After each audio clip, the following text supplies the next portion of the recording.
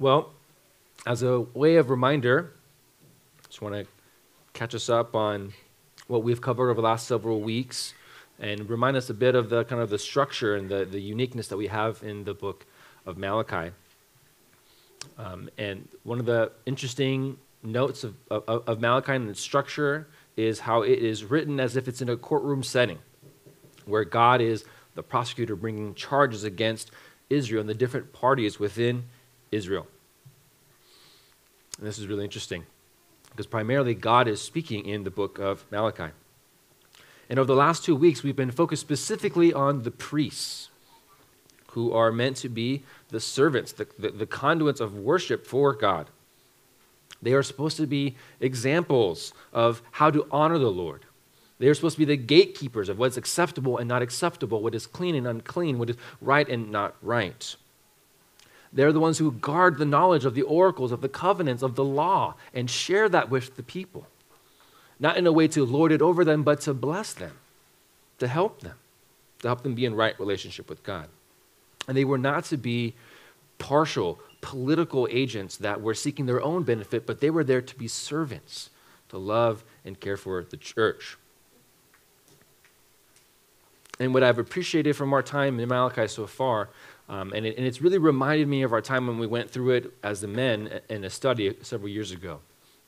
And what's been most helpful and what's been so clear to my mind is having this right view of God established and reaffirmed in my heart. And I know I'm sure that's been helpful for you. When we were first going through the study with the men, that was maybe the biggest impact. It's like, whoa, God is holy. And I need to treat him with reverence and respect. I need to be careful with my thoughts and my actions, because what I do can greatly and has greatly offended our great Lord, our holy Lord. And the approach I should take is not, oh, what about this and what about this, like we see it so often happening in the questions by Israel. But it should be a humble coming before the Lord, recognizing his glory, his majesty, and seeking to serve him by the way he's called us to in faith. So I've just wanted to share that with you, and grateful for our time in Malachi, and we're going to continue to see this today. We'll continue to see this through this book of Malachi, and I know we're going to be blessed. For the better we see God, the more we know God, the more we're blessed by the Lord. Well, over the last 2 weeks, we have finished last several weeks, we finished the first and second disputations, or the complaints against Israel by God. And this morning, we'll be beginning the third complaint that God brings against the people of Israel. And unfortunately, in this complaint, what we're going to see is the one-track mind of Israel. Many of you who've known me for quite a while knew that I once used to work at a company called ASICS. And Dan, I'm sure you know about ASICS, the running shoe company. All right, and so they support a lot of running events, and they had this shirt that I had that said "One-Track Mind," and it reminded me, and it was kind of the letters were in as if it was a racetrack at a high school, you know, and it reminded me of our time here, because this is what we're going to talk about. The complaint that's going to be brought against the people of Israel is a complaint that we have seen over and over and over again, and it seems as if Israel just stays on this one track. And although the Lord is so clear, he sends so many of his servants to help them. He gives them so many blessings in his law. Still, we find that they fall into this track and fall into this circle, into this loop of idolatry in their covenant faithfulness to one another. So, as we typically like to do, we'll start off our time this morning with a question, the framing question. So for this morning, our framing question is, what are we to learn about honoring God from this third complaint made against Israel? What are we to learn about honoring the Lord, about honoring God from this complaint against Israel? And if you're taking notes, this brings us to our first point for this morning. God calls his people to faithful covenant purity. God calls his people to faithful covenant purity. Now, unfortunately, a consistent and major concern of God with the Old Testament, especially if you're reading the prophets and the minor prophets, but it's all over the Old Testament, is the faithfulness and purity of his people. And the fact that he even has a people is contingent upon one thing, and that's the fact that he's actually established a covenant with those people. And that covenant regulates and dictates the relationship between them. It sets up the rules and regulations. And we started to talk about this a little bit in our Sunday school this morning, and I'm excited because the hope and plan is for us to actually develop a course at some point for us to talk about covenant theology, for us to have a better understanding of what does it look like for humans to have a relationship with God and how God is the first mover in that. He is the one that establishes relationship with us, and he does that through covenant. And God has been concerned in a lot of the Old Testament for the faithfulness that we would honor the covenant he set up with us. Because in the Old Testament, the people of Israel, they had duties, they had things that they had to meet, that they had to uphold. And that is kind of what regulated their relationship. So we're going to see this again addressed in this third complaint, the covenant, their faithfulness and the purity of that. Let's begin in verse 10. Have we not all one Father? Has not one God created us? Why then are we faithless to one another, profaning the covenant of our fathers?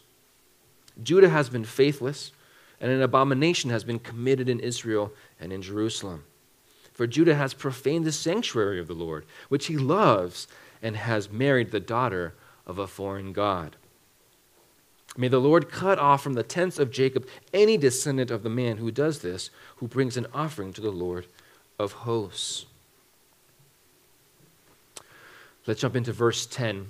We have here in God's courtroom, the prosecutor, as he's laying out and beginning his argument, he's beginning with a line of questioning, a rhetorical line of questioning. Have we not all one Father? Has not one God created us?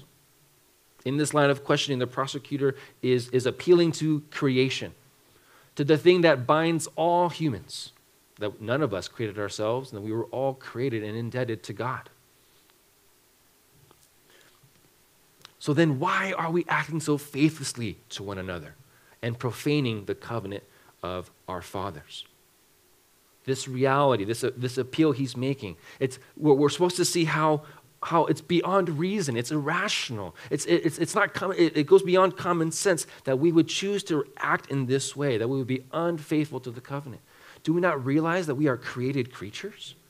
Do you not realize that we are brothers and sisters through this wonderful blessing of a gift that is the covenant to the people of Israel? That's what we're supposed to hear here. Why do we trample and abuse the honor of a covenant with the Creator? Why does this happen? Why is this the case for the people of Israel? And the answer is clear from the rest of this passage. It's sin. It's the fallen nature of humans. It's the great problem that we have, that we sin against a holy God, that we sin against his good things. Let's pick up in verse 11. Judah has been faithless, and an abomination has been committed in Israel and in Jerusalem. For what has Judah done? Judah has profaned the sanctuary of the Lord, which he loves, and has married the daughter of a foreign god. So here the indictment, the charge has been laid out completely before the people, specifically before the men of Israel. And the heart of the matter is this, that Judah has been faithless. They have been charged as unfaithful. And this, unfortunately, is not the first time we've heard this. And Israel has profaned what is holy and loved by God. He has profaned the sanctuary of the Lord. To profane is to defile, is to make unclean, is to pollute. That's the word I feel really highlights this correctly, because God is pure light. God is pure in his being. And our sin is stain. It is pollution to his holiness. And so here Israel has polluted the sanctuary of the Lord. And the sanctuary of the Lord, yes, it's his temple, but it's also his gathered people, where he is and where he places his name, where his love abides in his people. So Israel has polluted this sanctuary. And what is this faithless abomination that has been committed? It is the marrying of the daughters of a foreign god. The marrying of daughters of a foreign god. And this is that one track I was referring to earlier. This has been a constant issue and problem for the people of Israel. And God has gravely and in very clear terms warned them about these practices. And they have yet to heed the warnings. At this point, the people have been returned out of exile, for which they were taken out because of their lack of faithfulness. The temple has been rebuilt, and still 1.5 generations later, we fall back into the same sin that has plagued them in their history. They have not taken the heeds of the specific scriptures and oracles, nor of the examples in history that have been given to them. Solomon being the perfect example. He was the wisest. The pinnacle of the golden age of Israel was led by Solomon. And what took him down? It wasn't armies. It was his unfaithfulness to the Lord through marriage covenants with foreign entities, with foreign gods. Deuteronomy 7 spells this out so clearly for the people of Israel. You shall not intermarry with them, giving your daughters to their sons or taking their daughters for your sons. Why? For they would turn away your sons from following me, from following God, to serve other gods. Then the anger of the Lord would be kindled against you, and he would destroy you quickly. And so what we see here in this charge is twofold. It's twofold. Yes, God is bringing his charge against the men of Israel who have chosen to pursue wives, but also against the fathers who have chosen to seek wives for their sons from other nations. And God has clearly prohibited this. His rebuke for them, although it was clear in Deuteronomy 7, is also clear in verse 12. May the Lord cut off from the tents of Jacob any descendant of the man who does this, who brings an offering to the Lord of hosts. This is the strongest rebuke possible that God can give to the people. I will completely cut you off from my presence. And obviously the tents here refers back to when the people of Israel were a nomadic tribe going through the land of Israel. And to be cut off from the tents was to be put outside the camp. And being put outside the camp was basically death.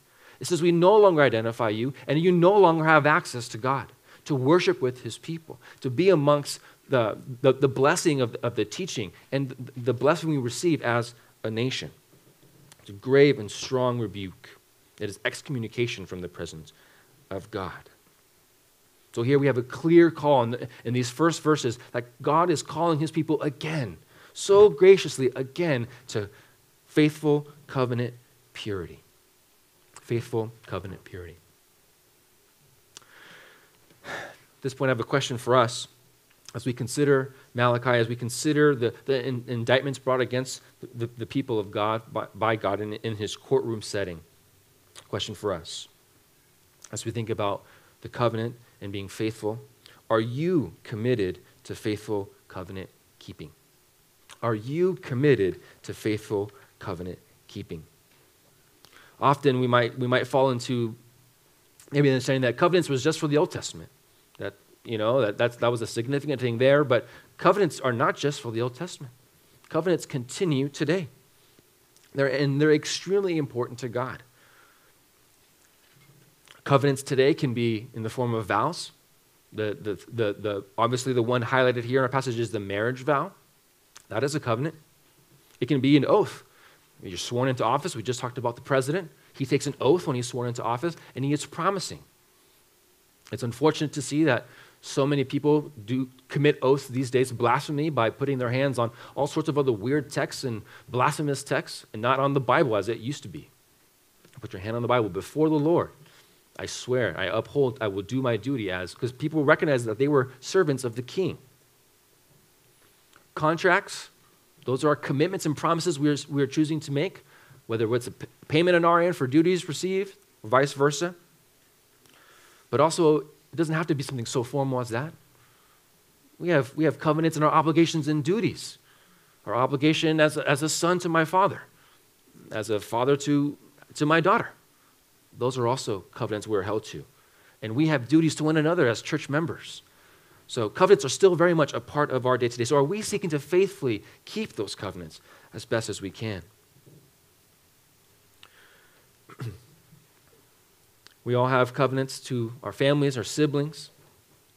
Are we seeking to be as faithful as we can to those whom the Lord has providentially put into our lives? I didn't pick my dad. You didn't pick your brother. You didn't pick your sister. But in that, God is calling us to a faithful witness in that covenant relationship. Some areas you might have chosen those. We might have chosen your neighbors, where you live. The second table of the law is summed up in what? Love your neighbor. That's a call for us. It's a covenant for us to love those whom God has put in our path and how to do it with the law.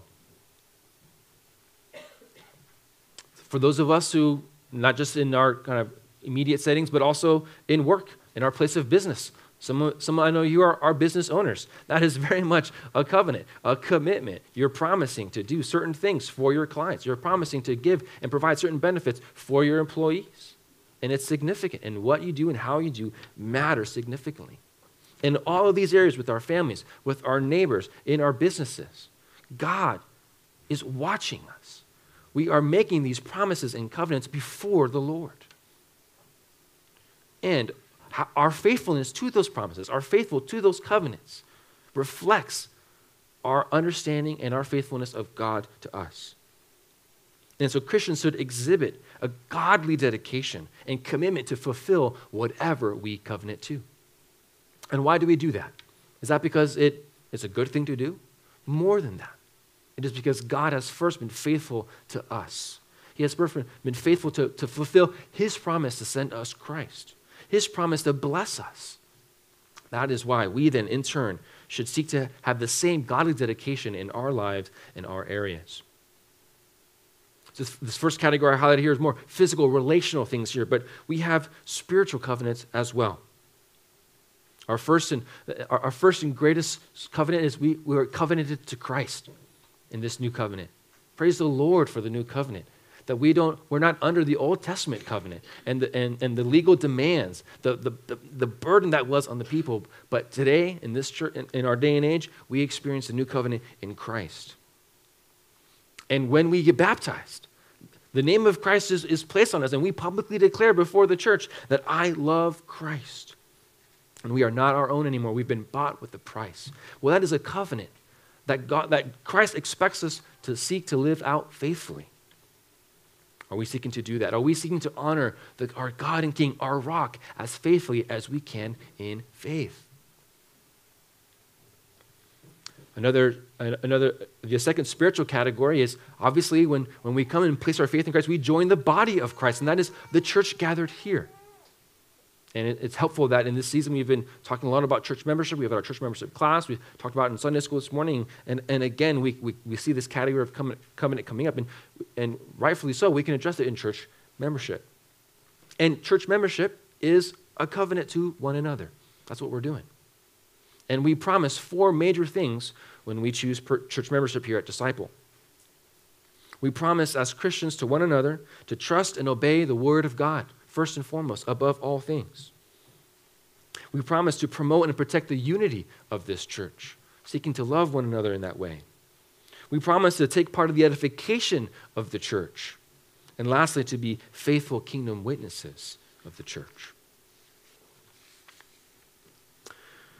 Well, I want to take some time while we're in this section here to address another matter, I think that's helpful for us to highlight as we look at our verses this morning. We looked at 2 areas of the covenant, but there's a third category that is helpful for us to discuss, and that's God's design for relationships. Are we committed to God's design for relationships? The problem here is that Judah was faithless because they pursued marriage outside the covenant community. They pursued marriage outside the covenant. They decided to go against God's design. They decided to go against God's blessing. And 1 Corinthians 7 is so clear in the New Testament. We are to marry, we are to pursue these relationships, but only in the Lord. Amen. And so for those of us who are here, who aren't married, who have either never been married or maybe they're widowed or unfortunately divorced, I want to encourage you, brothers, sisters, do not let your spirit rationalize yourself into a sinful marriage with someone who doesn't share faith in Christ. It is not okay. It is not his design. It does not receive his blessing.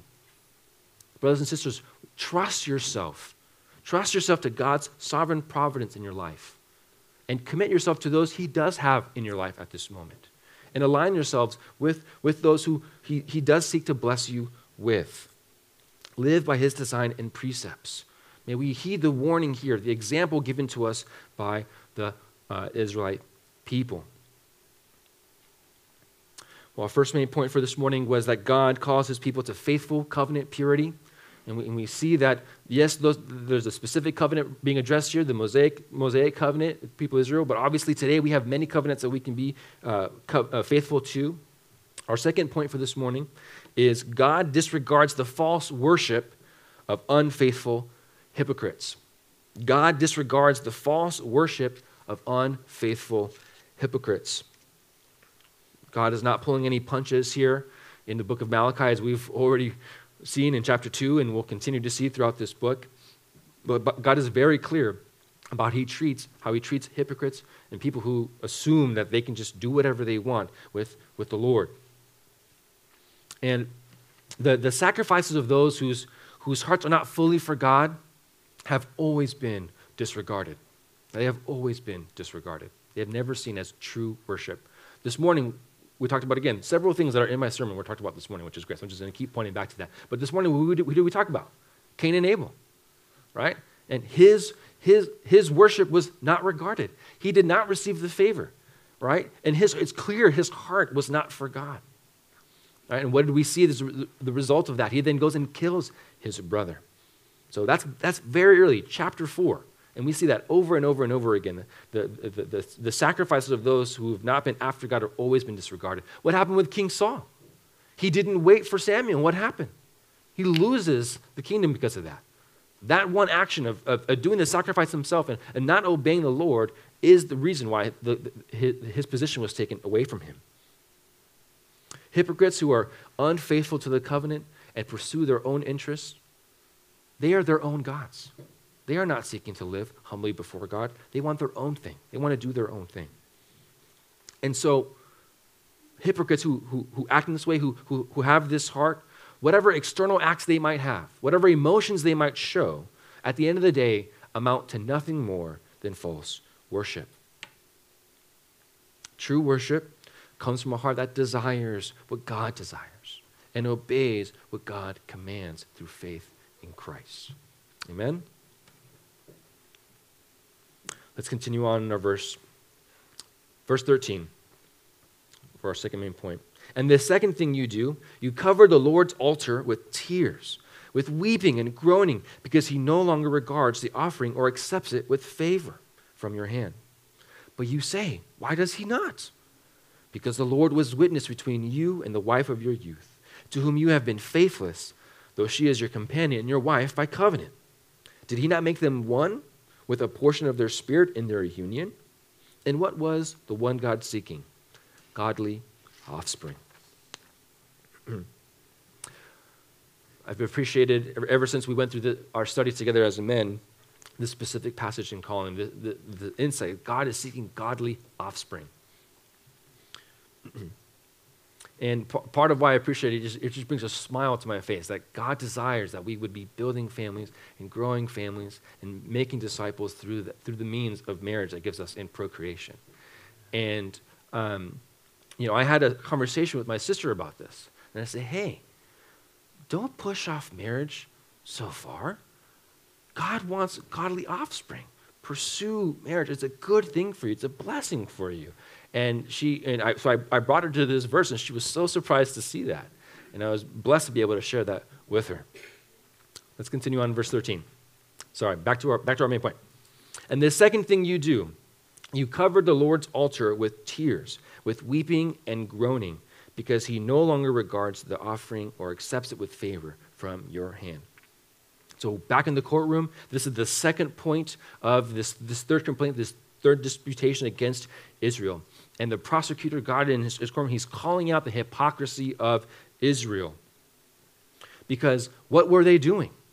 They were going about marrying who they desired, pursuing their own lusts, and at the same time, were then coming into the sanctuary and offering sacrifices.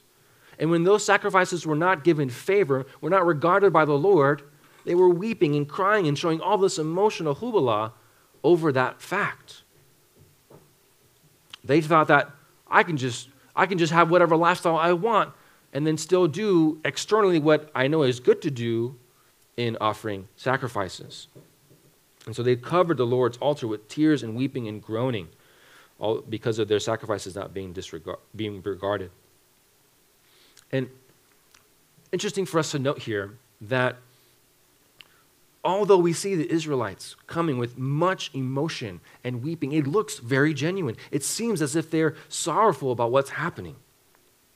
But we need to see that our emotionalism, just because we're so excited or we react in a certain way with many tears, that doesn't move God.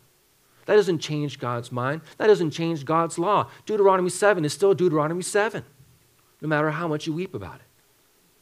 And we see this in chapter 3, verse 6. I'll just read it real quick. For I, the Lord, do not change. God doesn't change because we want him to change, because we think he can change. He doesn't change. So our emotionalism, our weeping and wailing is never going to move God away from what he has already decreed. The people had clearly come to this understanding. They had clearly come to this place where they compartmentalized their view, their faith and practice.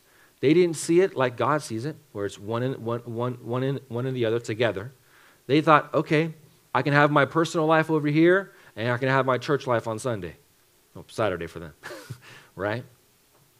But that's not how God sees it.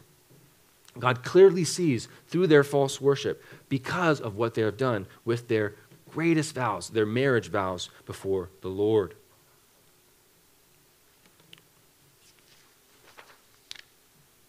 Verse 14, we see the response from Israel. But you say, why does he not?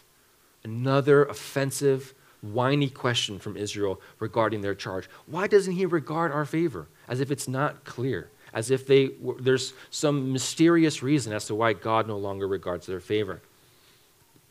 Because the Lord was witness between you and the wife of your youth. When you took that marriage vow before your family, I was also there. God has a role in every single marriage, and he is witness before those vows, and especially blesses those who are in the covenant community. And what has Israel done? They have disregarded it as if they can do whatever they want with that vow, as if God was not there watching and blessing that. Because the Lord was witness between you and the wife of your youth, to whom you have been faithless, though she is your companion and your wife by covenant. So why did God disregard their acts, their sacrifices? Because of their blatant acts of unfaithfulness toward their spouses. And this act of faithfulness is, we see in verse 16, if we just go a couple of verses down.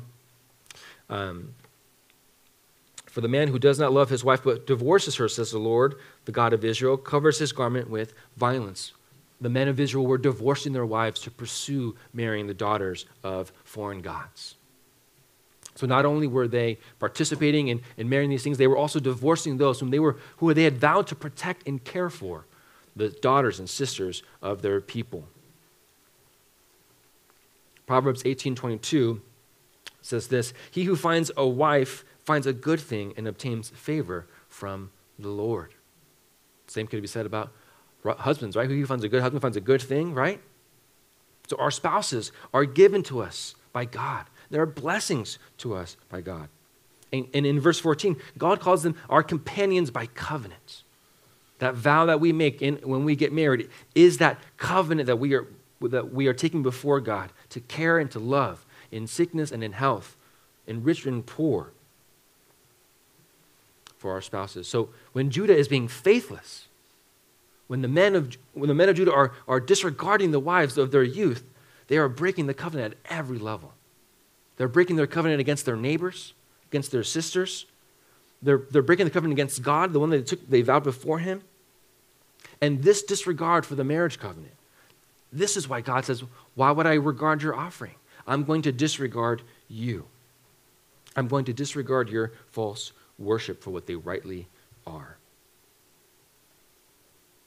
Not only were they being faithless, the people of Israel, and falling short of the demands of their covenants, of their vows, their actions in divorcing their wives of the youth were going against the purposes and design of marriage that God has. Let's read on in verse 15. Did he not make them one, he being God, with a portion of their spirit in their union? And what was the one God seeking? godly offspring. The actions of Israel in allowing this, for the fathers, the priests to allow these idolatrous marriages, thwarted the posterity of promise. Again, we talked about this in our Sunday school this morning. But there's a significant theme. There's a significant promise. They are waiting. They are waiting for the seed to come. And this starts all the way back in Genesis chapter 3. Genesis chapter 3, verse 15. This is God cursing the snake after the fall. I will put enmity between you and the woman, and between your offspring and her offspring. He shall bruise your head, and you shall bruise his heel. This seed, this one to come, this was, for that to happen, we needed to have continual covenant, pure marriages through the people of God. We see this is revealed more for us as we continue in Genesis. Genesis 22, verses 16 through 18. God's now speaking to Abraham. And by myself I have sworn, declares the Lord, because you have done this and have not withheld your son. This is what God had called Abraham to sacrifice Isaac, your only son. I will surely bless you, and I will surely multiply your offspring as the stars of heaven, as the sand that is on the seashore. And your offspring shall possess the gate of his enemies, and in your offspring shall all the nations of the earth be blessed, because you have obeyed my voice. Earlier in Genesis, Abraham had already believed that God would bless him like the stars in the sky. And here we see more and more the promises unveiled to us. So their unfaithfulness in choosing to marry the daughters of foreign gods, it was working directly in opposition to this promise that God would one day bless the world through the offspring of Abraham. The hypocrites clearly showed no care, no desire for the things of God, only what served them and their lust and their desires. Another question for us as we consider this. Is your most intimate covenant rightly ordered and prioritized? Is your most intimate covenant rightly ordered and prioritized? The most intimate covenant humans can have outside of a covenant relationship with Christ is marriage. And in marriage, as we've seen already, we are made into one flesh by the Spirit. This is by far our greatest and earthly relationship. It's greater than the relationship I have with my daughter, the relationship I have with my wife. And as we talked about again this morning, this has been from the beginning in Genesis 2. And Paul in Ephesians tells us that this is speaking about Christ and his church. Ephesians 5:31-32. Therefore a man shall leave his father and mother and hold fast to his wife, and the two shall become one flesh. This mystery is profound, and I am saying that it refers to Christ and the church. God cares significantly about how faithful and committed we are to one another, and in specifically the covenant of marriage. And when we trample and abuse this covenant, we trample the mystery that it is meant to reveal to us. The covenant of marriage is a reminder to us each and every day of the beauty and the mystery of Christ and his coming to save his people, to be one with them. And we're saying that we don't care that God chooses to covenant with us when we disregard marriage, when we disregard our covenants. We don't care that he says, I'm a faithful Lord, I'm a faithful God, and I will bless you, and I will be with you, and my relationship with you will be a loving one and a sacrificial one. We trample on that when we choose to disregard the marriage covenant. So brothers and sisters, let us remain committed and faithful to our most intimate covenants. Make sure we are rightly prioritizing and investing and supporting and seeking to bless them, to honor the Lord through them, as those covenants reflect not just our lives, but reflect true realities about the church and Christ. A second aim is given to us here for marriage, and that is godly offspring. In our covenants, we are supposed to be working and making disciples through marriage, to be able to pass along the traditions of the gospel with whom the Lord has given us. Let us rightly prioritize that in our lives. Let us encourage that in others as we see it in them, as we talk with them. In this day and age, many people are choosing just their own interests, their own time, their own travel, their own whatever X before what the purposes of God has given for marriage. And so let us encourage one another and encourage those in your lives to say, hey, God has good things for this covenant marriage, and it is godly offspring pursue that. Now, for those of us who are not married, who are not in the stage of reentering anymore, there's still many intimate covenant relationships that you can prioritize and make sure are rightly ordered. You still have deep, intimate relationships with your family members. You still have deep, intimate relationships with members here at this church that God is holding you responsible for, and God wants you to be faithful to. And so I want to encourage you to find new ways and new opportunities to commit yourself further to those relationships, to strengthen and deepen those relationships, to bless those relationships. And if you're here and you don't feel you really have some of those kind of deep, intimate relationships, well, let this be an encouragement to seek those out. Don't just stay in that position. Seek that out. And the best place for you to do that is here at the church. Pursue one another. You don't have to be friends with everybody. That's not what we're trying to say. But you can have deep, intimate relationships where you show the love of Christ to your brother, to your sister, by seeking to be the best godly friend you can be to them. You can do that today. All right, our final point for this morning as we're wrapping up. Our first point was God calls his people to faithful covenant purity. Our second point was that God disregards the false worship of unfaithful hypocrites. And our last point is that God calls his people to guard their spirit for covenant faithfulness. God calls his people to guard their spirit for covenant faithfulness. God exhorts his people to guard against that which will draw them away from pursuing covenant faithfulness. The scriptures are clear that we are to keep our hearts with all vigilance against committing acts of unfaithfulness that first and always transpire first in our hearts, in our minds, in our thoughts. Let's continue reading on. Second half of 15. So guard yourselves in your spirit, and let none of you be faithless to the wife of your youth. For the man who does not love his wife but divorces her, says the Lord, the God of Israel, covers his garment with violence, says the Lord of hosts. So guard yourselves in your spirit and do not be faithless.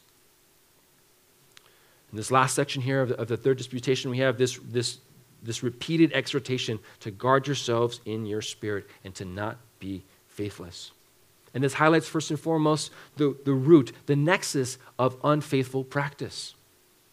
It doesn't start first in what we do externally. It always starts in small, secret places. As my brother likes to say, the erosion has slowly and secretly in our hearts, in our spirits, in our minds, with our thoughts. And so God is being clear and doubly reminding us that we are to guard our spirits. We are to work and to persevere in seeking to protect our hearts. And in doing that, in guarding our spirits, we need to be willing. We need to be willing to punch intrusive thoughts in the face, to not accept them. We need to be quick to confess those things that come up to our brothers and sisters, to bring things into the light. And lastly, we need to invest our time to build up intimacy and connection that helps fight against potential discontentment, potential lack of appreciation, whatever it might be, whatever thing is developing in your mind that might take you away from these things. Because the consequences are serious for those when we lack self-control in our spirit, when we allow ourselves to entertain those thoughts, as we see in verse 16. For the man who does not love his wife but divorces her, the one who commits these acts of unfaithfulness, he says to the Lord, the Lord, the God of Israel, covers his garment with violence. It's a very vivid image of what is happening when we break those relationships, when we break those covenants through lack of self-control, through sin. It brings the wrath of God against us. It brings the consequences of his judgment against us. And that is vividly portrayed in, there's blood on our garments. There's blood on our hands. When we take our own lusts and prioritize them and pursue them to the detriment and to the destruction of our marriage vows or our relationships with our families or our friends and our close loved ones, we're doing violence against them. There are real consequences of that. So God reminds us to guard ourselves, to be aware, to be considerate of what that is and the consequences of it. Well, last question for us this morning as we wrap up. We're hearing a lot from the book of Malachi. and sometimes it can be really hard to hear. But thankfully, we are not without someone who can help us in all of this. Amen? Yeah. Last question for us. Are you clinging to Jesus Christ and his word to guard your spirit? Are you clinging to Jesus Christ and his word to guard your spirit? Thankfully, the Lord does not leave us without proper equipping to guard us and to shield our spirits against this temptation to be unfaithful. He teaches us how to pray in the Lord's Prayer. Lord, your will be done on earth as it is in heaven. Give us this day our daily bread. He gives us his word and his scriptures to remind us of his promises and of his return. He gives us his spirit to lead and guide us, to help us to fight against temptation. He shows us in his own example of how to fight in prayer in the Garden of Gethsemane. In his very often, he would go away from the crowds and he would seek to be with the Father. After spending hours healing people, sometimes who weren't even grateful, sometimes who only wanted the bread that he produced, he would go to be with the Father to protect his spirit. Excuse me. We see in his example in how he fought the devil in the desert with the scripture. And was there a greater temptation that the devil could give anyone? All the nations of the earth will be yours? And he righteously, rightly, appropriately responded to the devil, be gone. He leaves us with a true hope through his death and resurrection that we can have an abundantly renewed life through him. So are you clinging to Jesus Christ and his word to guard your spirit? It's a high call for us to this faithful covenant living. And thankfully, Jesus perfectly obeyed this. He was the one who fulfilled all of the Old Testament regulations, all of the stipulations of the Old Testament covenant, and because of him, we now can enter into the new covenant. And we can participate in wonderful union and relationship with him. So let us be reminded of this as we wrap our time this morning. He is so faithful to us. So let us in turn seek to be as faithful as we can to him, to honor and glorify him in all of our beings, especially in all of our relationships and all of the opportunities that the Lord gives us. Would you pray with me?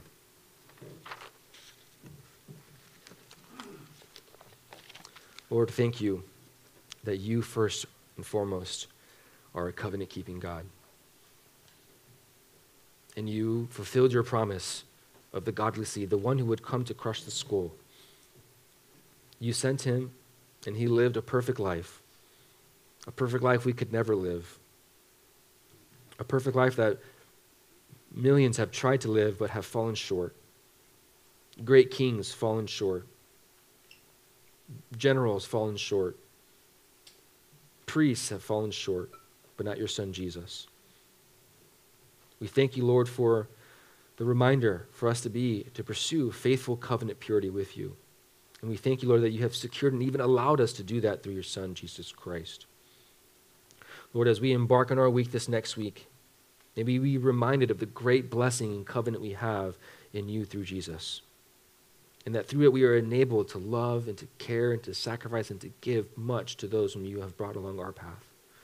Help us to be faithful, strong husbands in our marriages. Help us to be faithful, strong wives in our marriages. Help us to be strong brothers and sisters, mothers and fathers to those whom you have put into our lives. Lord, we love you. We thank you for the rich blessing that it is to worship alongside. Lord, thank you that you have created us and you have made us one in spirit through Jesus Christ. We love you. We thank you. In Jesus' name we pray. Amen.